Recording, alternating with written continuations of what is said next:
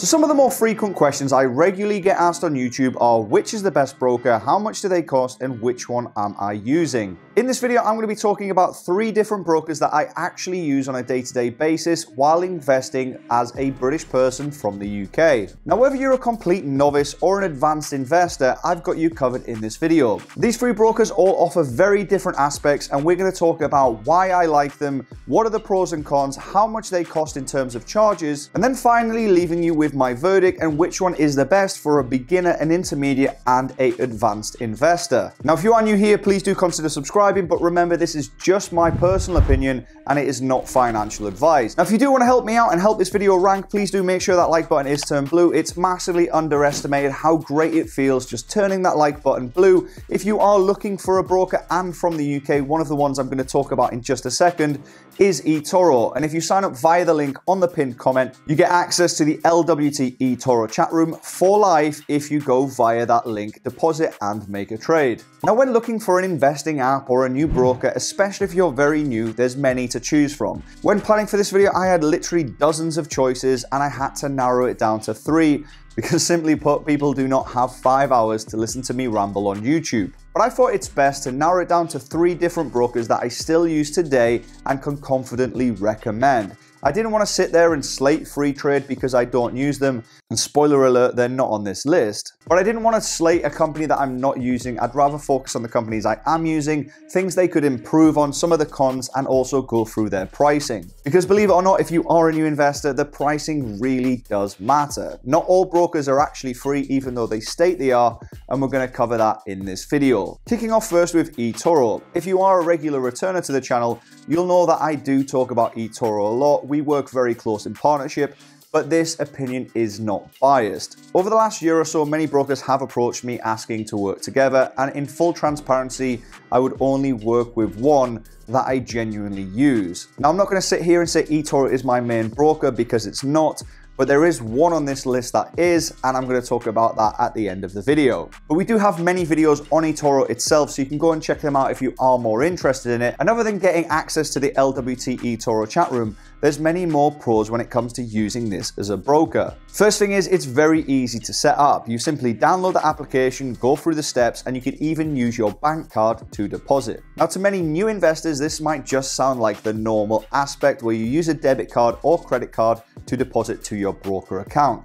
But when you look at more serious brokerages like Interactive Brokers, and yes, they're on this list, you can't deposit with a debit card, and again, we'll talk about that in just a second. But sticking with eTORO, one of the biggest features that I think they have is the social aspect. You can go on there, you can make your profile public or private, but if someone's profile is public, you can go in there, see what their portfolio currently consists of. There's a Twitter-style interface where you can talk to them directly, see what their thoughts and opinions are, and that leads on to their biggest feature, in my opinion, especially if you're a new investor, the popular investor and copy trader. Now, once you reach certain criteria and eTORO sort of give you the nod of approval, you can then allow people to copy your portfolio. Now, this is great because you can go and find an investor that's way ahead of you in terms of learning, and you can even mimic their portfolio. You can allocate a certain amount of money to them, and as they buy and sell, this amount of money you've allocated will automatically follow their buys and sells. I call it the lazy way of investing, and as long as you do your due diligence and pick the right person,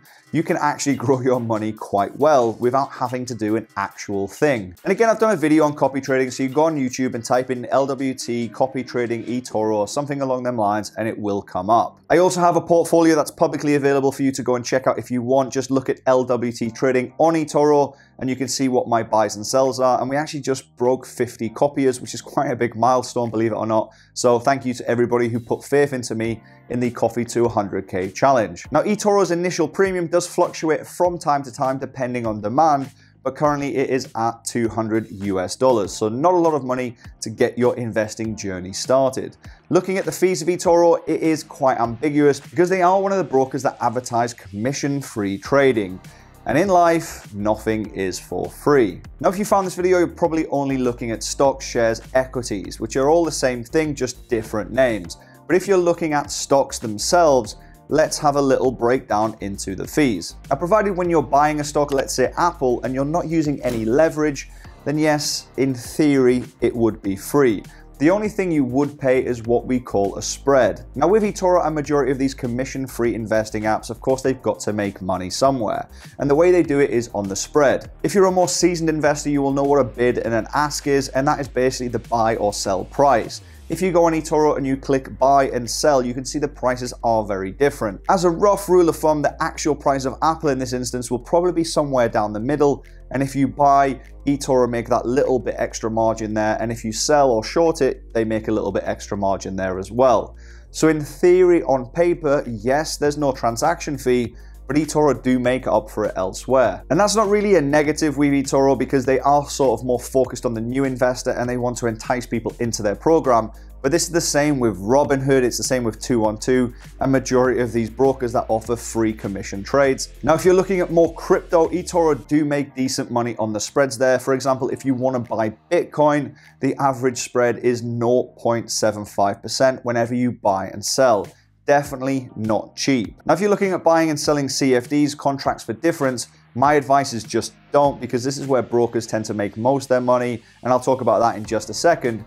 But CFDs are very, very high risk. You don't own the underlying stock, and majority of investors, in fact, I think it's like 60+% on eToro, lose money when trading CFDs. So stick to the stock, stick to the long-term path, and you are lowering that risk. But if you want to trade CFDs, it's 0.09% plus a bid and ask spread. Now let's have a little look at the pros and cons of using eToro as an investing app from the UK. Some of the pros include it's very easy to set up, download, deposit via your card, and you're good to go. I think the social aspect as well of being able to see what other investors are doing helps dramatically, especially if you're a new investor. The copy portfolios is something I really do love to do, and in my second eToro account, I do copy some people there because I just don't have time to keep on top of everything. And if you want to know who I am copying on that account, let me know down in the comments and maybe we can do a video on it. They have some very basic fundamentals when it comes to looking at a stock to invest in, some very good charting, and also some very cool portfolio features where you can see how your portfolio is diversified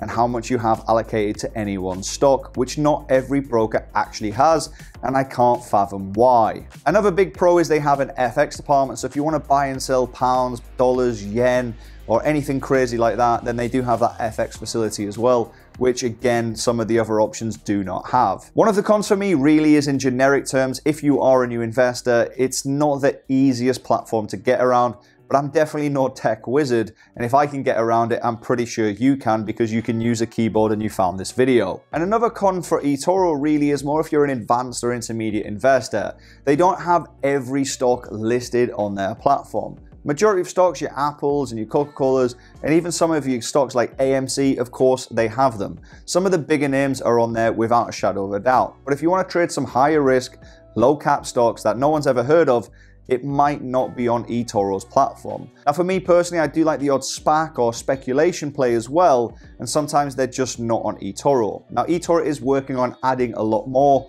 but I think this is actually a defense line for eToro so that their new investors don't YOLO into some new startup company that started out in someone's basement with leverage and they lose everything they've got. I think eToro is actually proactively looking after its new investors there by not adding every single bag of shit stock on the stock market. Now, as a whole, I do love this company. I've got 2 different accounts there. My wife has an account there. My family, pretty much everyone has an account there. So I think eToro is a solid app. It's a huge company. Their support's quite good. And again, if you sign up via that link down in the pinned comment, you do get chat room access for life. Now, before we move on to the second broker, remember that I'm going to give you my thoughts and thesis at the end of the video of which one I think might be best for you. But 212 Trading or Trading 212 is another broker that I've been using for a long time.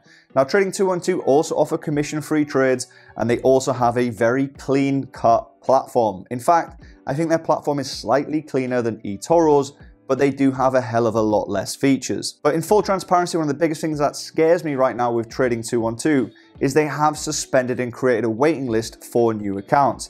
There's rumors that it's because that they have a backlog and they can't handle that many clients, but I also think there might be more to meet the eye. Whenever a broker limits trading or limits new accounts, it always leaves me with a bit of a weird taste in my mouth, but I am still using Trading 212 on a daily basis, and I am adding funds to it on a regular basis, as I am with eToro and Interactive Brokers. And yes, you guessed it, Interactive Brokers is the third broker I'm going to be talking about. But sticking with 212, what are the fees? Because again, it's a commission-free broker. Wink, wink, nudge, nudge. After you've deposited $2,000 into your account, Trading 212 is going to charge you a whopping 0.7% on every deposit you make thereafter. That's quite a big number. eToro, for example, charges you 0.5%, but Trading 212 is a bit of a higher number once you break that 2,000 threshold, and I think everybody should be regular investing and eventually will get over that, so it's a bit of a hefty fee there. Now, as I mentioned, Trading 212 do offer free trading, but that's not really the case. There is a spread. Sometimes the spread is a little bit higher than eToro's, but not by much. They're also a bit more sneaky on how they represent it. Again, on eToro, you simply just click buy and sell, and you can sort of see where that spread is, but on 212, you have to physically go out of your buy order and then go back into your sell. And if the stock is open and moving, it's quite hard to see the exact price that quickly. Now, speaking of spreads here, there's something I really want to clarify. When these brokers offer commission-free trades, of course, they're making money on this spread. Now, a good way of seeing this is if you have a live stock price. Something like TradingView is something I use quite regularly, but if you have a broker that offers something called Level 2, you can see what the buy and sell is going off at as it happens instantaneously, provided you're paying for live data. One thing I have noticed, especially with Trading 212,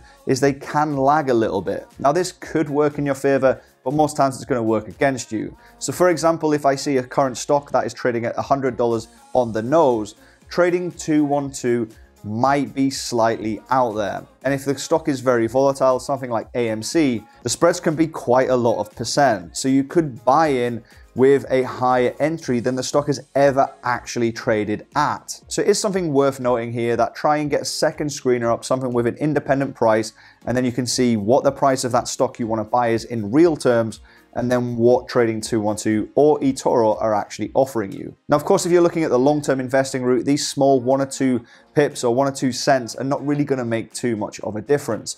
But if you're looking at short-term investing and volatile plays, it can make a hell of a lot of difference. And when it comes to executing on 212, a lot of times I've been sat there waiting for even up to hours to be executed on a trade. Even though the market's open, even though I can see volume is going off, sometimes Trading 212's executions are just not that good. eToro is not exactly perfect either, but eToro's executions are much faster than 212's. The pros and the cons is it does have a very nice platform, in my opinion, much more clean cut than eToro's, but you don't have that social aspect, you don't have that copy trading portfolio. So again, if you're more of an intermediate investor, 212 might be a bit better for you. They do have more stock options there as well in terms of buying lower caps or SPACs. But again, if you're a new investor, I still think eToro is probably better, and in my opinion, a better platform overall. But there's no harm in diversifying, which is why I have both. Some of the cons with 212 are they are not accepting new clients for over 4 months now. There's rumors that's going to change very soon, hence the reason I'm keeping it on the list. It is a broker I do like on a day-to-day basis. Their app is very, very clean. And again, they take credit card payments, so it's very easy to set up. And like eToro, it's a download, plug in, and go type of investing app. So if you're putting a gun to my head and I had to rank them, I'd say eToro is a little bit better than 212, but it really comes down to personal preference. Now we're moving into the big leagues and we're going to talk about Interactive Brokers, one of the biggest names in finance in terms of stockbrokers in the world. Hedge funds and investors worldwide have been using Interactive Brokers for a long time. And let's be clear here, there's not many hedge funds using eToro or 212 or Webull or Robinhood to buy and sell stocks, but a lot of them are using Interactive Brokers. It's more of a big boy type of broker, and there is some pros and cons, but it really comes down to you, because on paper, it's much more expensive. Now, right off the bat, if you have less than $10,000 in your account, I really don't think Interactive Brokers is gonna be for you. Also, if you're not really that much of an active trader, again, it's probably not gonna be for you. But hear me out, because one day it might be the perfect broker for you as your account grows. Now, there's literally fees everywhere and many different tiers that you can pick when it comes to making a fee structure. And this is where Interactive Brokers sort of has a bit of an issue with the new investor, because they don't really know what fee structure to go for, but I'm sort of gonna try and iron that out here. If you have an inactivity fee, i.e. you don't make any trades or you don't meet the criteria, you can have an inactivity fee per month of up to $20 for doing nothing with your account. You don't make enough fees, they'll charge you something to make sure they're getting paid. Now, this is where Interactive Brokers gets quite good. If you have a decent sized account and you pick the fixed tier section, then your fees on say a $30,000 investment, I think it's up to $50,000, you'll pay a simple $6 transaction fee and that's it. But there's no huge spread, that's it. Whereas if you were buying this on eToro or 212 for $50,000, trust me, you'd be paying a hell of a lot more than $6 in terms of a fee. Another fee that they do have as well is market data. If you want live charting and live market data, this can cost you a literal fortune, anywhere from $1 to $10 per market. So if you want the UK, the US and Canada, that could work out to be $30 in itself. I don't know the exact market data fees, but I'm sure you can go and find them. But I think it'll be around about $20 minimum per month you would pay for live market data. Now, some of the pros of Interactive Brokers, first thing is if you've got a decent sized account, you have a little bit of a safety net there, thinking that you're working with one of the biggest companies in terms of brokers in the world. You get live prices, so there's no bid offer spread. If you have a decent sized account, again, the fees are much lower. And one of the biggest things, in my opinion, is you get super fast executions once you get familiar with the platform. In some cases, literally instantaneous. Now, some of the cons here is if you are a new investor, it's an absolute minefield of a platform to work through. It's took me literal years to get used to using this platform. But once you get set up, it's a brilliant place to make your investments. But it is an absolute minefield and you need to spend a couple of hours a day for a couple of weeks every single day to get used to all their features. Even today, every couple of weeks, I find a new feature on their platform that I wish I knew about a couple of months ago, because they do have this great platform, but it is designed more for serious investors who know what they're doing. And the biggest downside of Interactive Brokers is the setup. You can't just download an app and plug in and go, upload your IDs, take a picture of yourself, and you're good to go. You have to do a full application, source of wealth, lots of paperwork. It takes a few days for you to get verified. And the biggest thing of all, you can't do a debit card or credit card transaction. You've got to physically wire the money to them, then wait for it to clear. So you're looking at realistically at least a week from start to finish to set up. But once it's done, if you have got a decent sized amount of money, you don't want to be using a credit card anyway to deposit, because it's quite expensive in the long run, especially going on any commission-free broker. Now, it might sound like I'm slamming Interactive Brokers here, but I want to be very clear. Interactive Brokers is where majority of my investments are held. I have upwards of over 100K there, and it's a broker that I have got used to over the years, even though I think if I was making a very quick trade, I'd probably look more at eTORO and 212, because I can deposit the cash there instantaneously and make that trade. But when it comes to long-term investing, buying stocks like Coca-Cola, BP, or Apple, if you're going to be holding them for a long time, Interactive Brokers just feels a lot more safer to me, because it's not this new broker that's just came about over the last couple of years. They've been around for literal decades. Now, I know this video has been quite long-winded, but which is my favorite broker out of the three of them? Now, again, I want to be very clear here. I picked these three because it's three that I use on a daily basis, and I'm not here saying any of them are bad. All of them are very good, hence the reason I still use them, and I still deposit to all of them on a regular basis. And on that as well, if you are watching this far and you want to see what I'm buying and selling in terms of stocks, you can check out Patreon down in the description. If there's some spaces there in the WhatsApp group, you can message me directly and see what I'm buying and selling as it happens. I also post a watch list there from time to time, and even talk about stocks I'm looking at buying at a certain price way before I actually pull the trigger and buy it. Now, which broker is the best? In my opinion, and again, not financial advice, eToro is probably the best overall, because they are quite cheap, their executions are great, their platform is growing, their service is great, and again, of course, the chat room if you sign up via that link in the pinned comment. But jokes aside, I think if you are a new investor, and you're probably more of a new or intermediate investor if you're watching here on YouTube, I think eToro is a one box ticks all, at least in the beginning. As you move up and your account gets bigger, it wouldn't hurt diversifying into maybe 212, which is literally the same steps I did, and then you can have your money in two brokers and have that safety net. Because in the UK right now, if one of these brokers did go bust, you'd only get up to £85,000 in terms of compensation if they did fail. But either way, in my opinion, get as many brokerage accounts as you can. I do think eToro is probably the best for the new investors and the intermediate investors, and if you've got over, say, $25,000 US, which would put you over a thing called PDT in the States, then look at something like Interactive Brokers as a broker as well, because once you start trading with decent size volume, Interactive Brokers is much cheaper than the other two mentioned. Just remember, commission-free trades are actually not free. There's always someone paying the piper somewhere, and usually 9 times out of 10, it's me and you, the investor. Now, if you're watching this far, usually in the videos, we have something called a code word, which is where you can just help me out by commenting that word down below. And the code word for this video is going to be cheese. It's going to confuse a lot of people, so just start typing cheese down in the comment section. Make sure you've liked this video. And again, if you want to check out eToro, deposit just simply $200, make a trade, and you get access to the chat room via the link in the pinned comment. Be safe out there. If you've got any questions, let me know down in the comments. Take care. Peace.